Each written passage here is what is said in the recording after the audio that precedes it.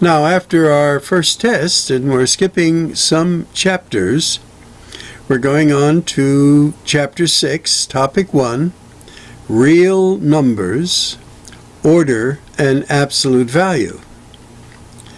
Well, the natural numbers are those numbers with which we count discrete objects. And that introduces our first set of numbers that are in the category real numbers. Now, we had mentioned this before. A synonym for this are the counting numbers, and it would be 1, 2, 3, 4, and then 3 dots. That is the ellipsis that indicates this pattern continues, and this is what we call roster notation. They called it listing notation, and that's okay too. Now, if we add a 0 to the whole number, natural numbers, we get our next set of numbers, which are the whole numbers. Now, a good tool to illustrate these first 2 sets of numbers would be the number line, and I believe we did this before. So to indicate that you are placing them, in a sense graphing them on a number line, you put a dot at 1, and these would be the natural numbers, 2, 3, 4, 5, 6. And once again, to indicate the ellipsis that this pattern goes on, we just thicken the arrow there, and that will go on to what is called positive infinity up there. Now, this was the natural numbers. To make it the set of whole numbers, all we do is add a 0, and now that's the set of whole numbers. Above, we showed how it's listed in roster notation. Now, if we extend this number line, then we end up with negative numbers, and the opposite of a positive one is a negative one. That is, if you add them to each other, it equals 0. The opposite of 2 is a negative 2. The opposite of 3 is a negative 3, and so on and so forth. And if by thickening this arrow, you bring this set of numbers out to a negative infinity out in this end, and these now are called integers. This is the set of numbers in the real number system that are the integers. So whole numbers and their opposite. Their opposite when added to a whole number is 0. And we see it illustrated here. So 0 is the dividing line between positive numbers to the right and negative numbers to the left. Now, 0 is interesting because it has no sign. It is neither positive nor negative. And I believe we used that before. Also, we sometimes, if we're talking about terrain, and we have mountains and above sea level is considered 0. Below sea level, these are considered negative numbers. As you go away from 0, the negative numbers become larger. So we have defined integers with, again, out in this area we're negative infinity, and then our listing or roster notation and positive infinity, indicated by the ellipsis that the pattern continues. Now, we see part of a number line here. Are there other numbers on the number line? And yes, right here we see 1/2. And here is 4/3. Now, all of these numbers, and we think of them often as fractions, if they are converted to a decimal, such as 1/2 is converted to 0.5, and 1 1/3, well, 4/3 is 1 1/3, but we can think of it as 4/3. The decimal of that would be 1.3, and then the 3 would continue, that is, repeat in a definite pattern, 3, 3, 3, 3, 3. So we say all of the natural numbers, all of the whole numbers, all of the integers, and now these fractions, when they are put in fraction form, that they terminate, as we see in 0.5, or they repeat, as we see in 1.3333, these are referred to as rational numbers. Now, in just a moment, we're going to introduce some other numbers on the number line. For instance, right here, that's the square root of 2. And then up over here, we have the square root of 15. And over here, we have the number pi. And we did mention the number e, and I think is about there. These square root of 2, e, pi, square root of 15, when you convert them to numerical decimals, they don't terminate, and they don't have a repeating pattern, and they just go on and on and on. So that type of number that doesn't terminate or repeat in its decimal form are considered the irrational numbers. And we'll get to those shortly. Something we did mention earlier was this notation. This is set builder notation. Now, the book is introducing something here, and let me give a brief mathematical introduction as well. Now, this is to be a square, and we're looking at this diagonal of a square. Now, if this side is 1, and this side is 1, and if we use the Pythagorean theorem, and this side is unknown, let's say, and this would be like a side A, a side B, and the diagonal would be a side C, we could figure out what the length of this line is, and let's substitute.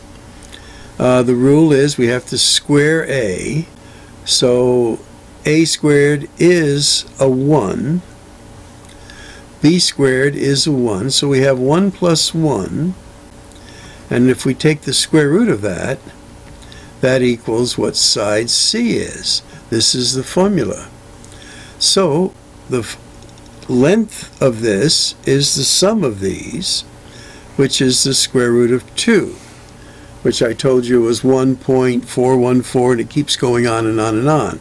So here they're introducing another kind of number that is found on the number line, but it's not rational. Why? Because in its decimal form, it does not terminate or have a repeating pattern.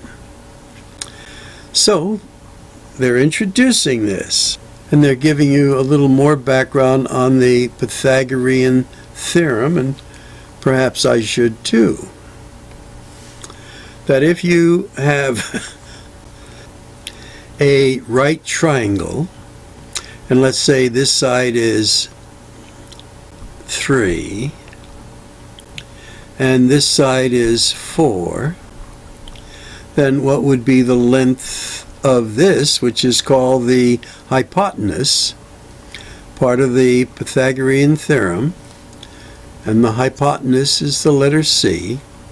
We said a squared plus b squared equals c squared. So this side would be 5, and let's prove it. So a squared is 9 plus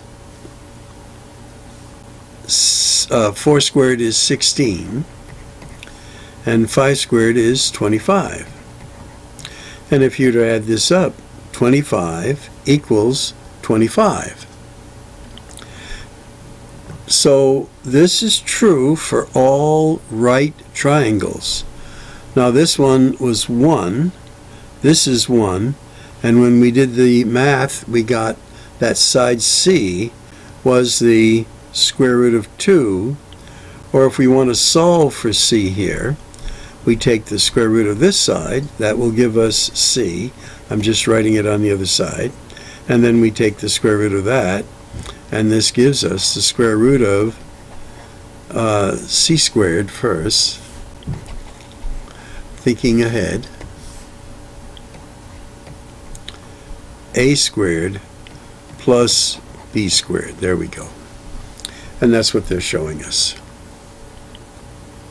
So this gives rise to the next group, as we mentioned, the irrational numbers, which are described there.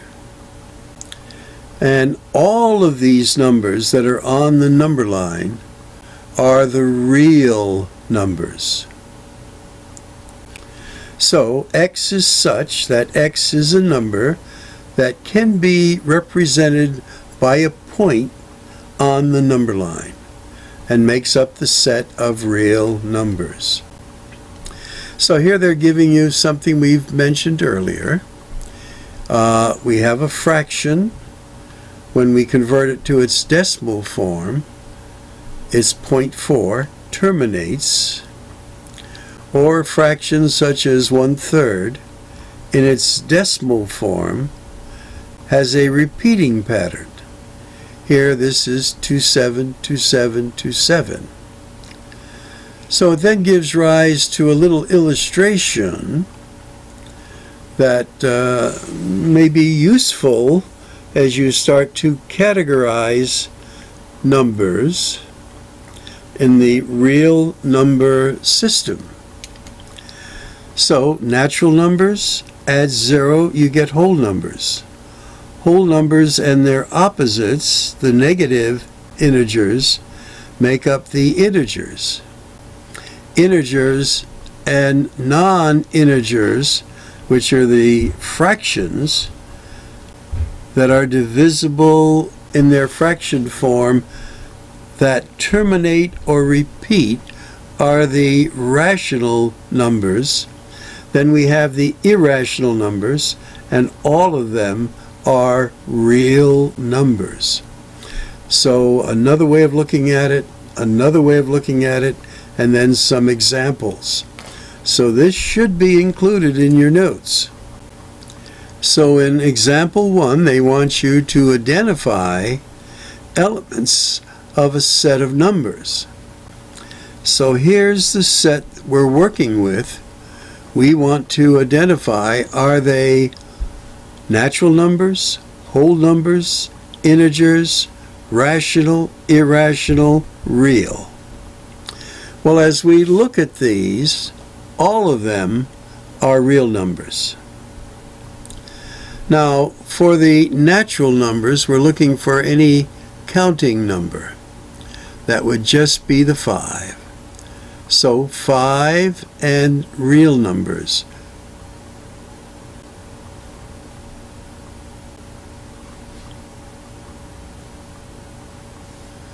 Now for whole numbers, we would have to add the 0 now, the 5, and real numbers. Now for integers, we'd have to add the negative 5. These would be and the real numbers, 0 and 5 also, are integers. Now for rational numbers, this would be everything except irrational numbers. And the only irrational that we have there is the square root of 2 is irrational. And then all of these are real numbers. Now again, you have to be careful of what they ask you here. They're not asking for which set do these numbers belong to. They're asking which is a specific set, which is a natural number. So for our 5 here, we wouldn't include the real number. 5 is the natural number. But natural numbers belong to the set real numbers. So you need to be careful of how you answer the question they're asking. Now in this example, if we think we have a number line, or we think we have one, there's one, and over here is 0, you might recall that we said anything to the right of 0 is positive and anything to the left of 0 is negative. So anything to the right of something, when you're asking for its order,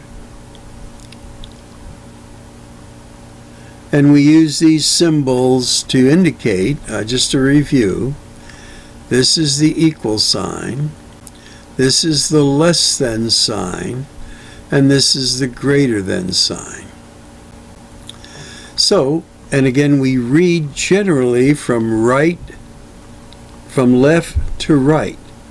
8 is less than, let's try that again. 7 is less than 8. 8 is greater than 2. 8 is less than 15. Now, keep in mind that the point, for it to be true, is always toward the lesser side. Anything to the right is greater than anything to the left on the number line. And we had this one before, less than or equal to, and in a moment they're going to say greater than or equal to. Some of this is a review. Now, we had said earlier that when we have something like this, 9 is greater than or equal to 5, we just have to have one part of it true. So 9 is greater than 5, therefore this relationship, as is stated here, is true. Now as we compare these numbers, again the statements in solution form are all there, but look at what they're saying. 6 does not equal 6. Well, this would be false. 5 is less than 19. That is true. 15 is less than or equal to 20. Part of it is true, so that's true. 25 is greater or equal to 30. This is not true, so that's false. And 12 is greater or equal to 12. Part of this is true, so therefore it's true. Now, some more vocabulary. The additive inverse, or the opposite of something, is what we add to a number to make it 0. And then absolute value is an operation we do in mathematics.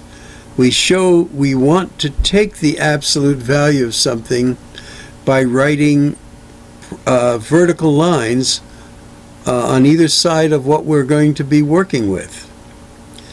Now, if we have 3 here,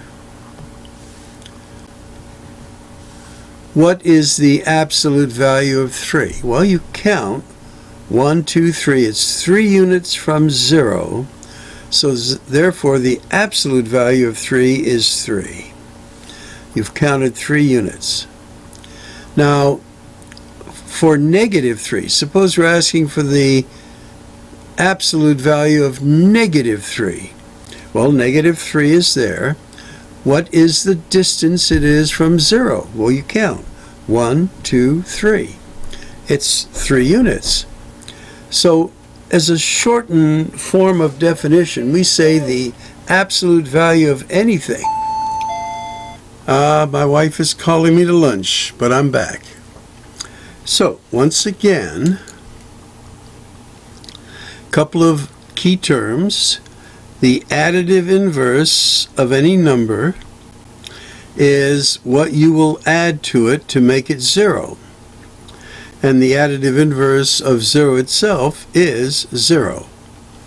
And the absolute value, in general, is once you do the calculation inside the absolute signs, it will always be its positive value. Now, the exception is if it's 0. 0 is an unsigned number. And that's tricky sometimes. Okay, let's go on. So as we look at this, we're looking at something we had before when we have the negation of a negation. It was just the value. So here we see it now in mathematics.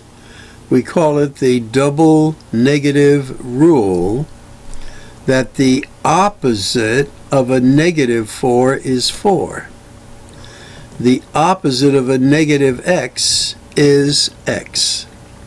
So you've often heard 2 negatives make a positive, and this is the rule. So a little background, the number is negative 4. The additive inverse is the opposite of negative 4, which is a positive 4. And of 0 is 0. 19 is negative 19. A negative 2/3, a positive 2/3.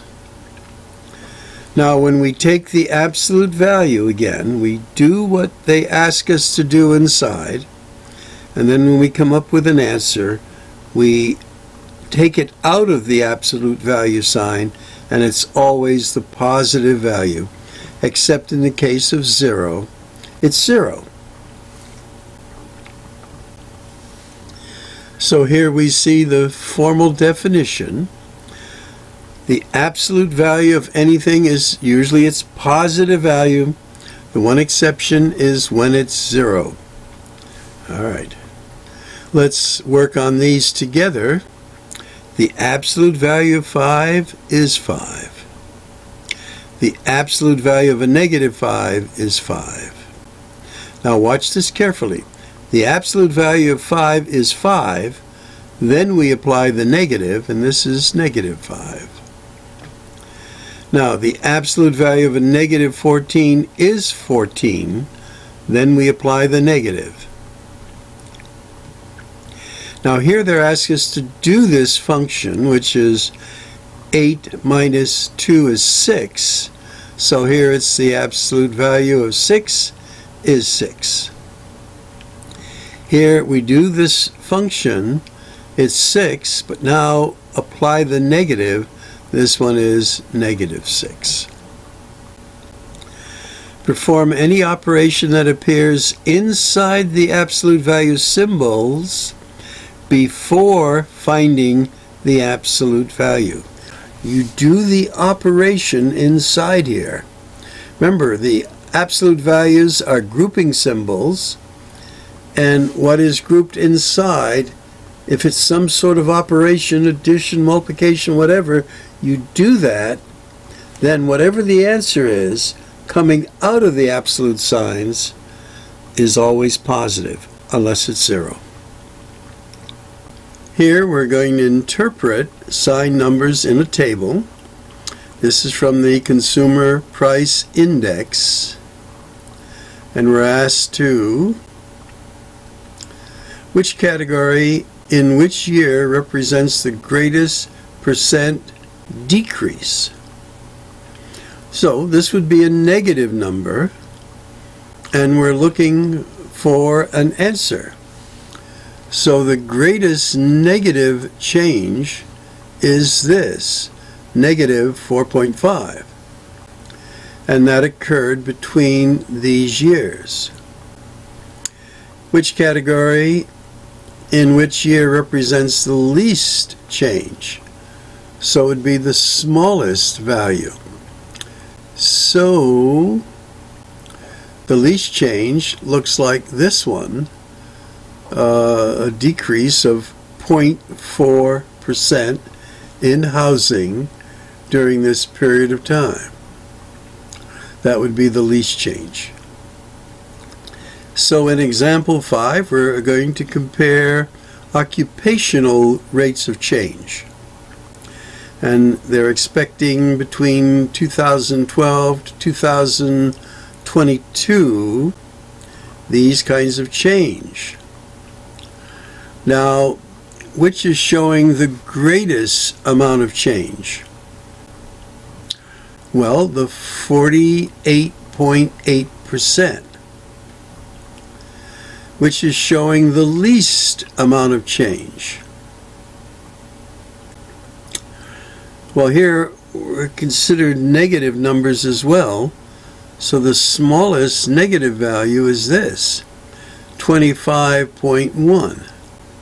And by the way, these are accurate tables, so perhaps something you could keep in mind.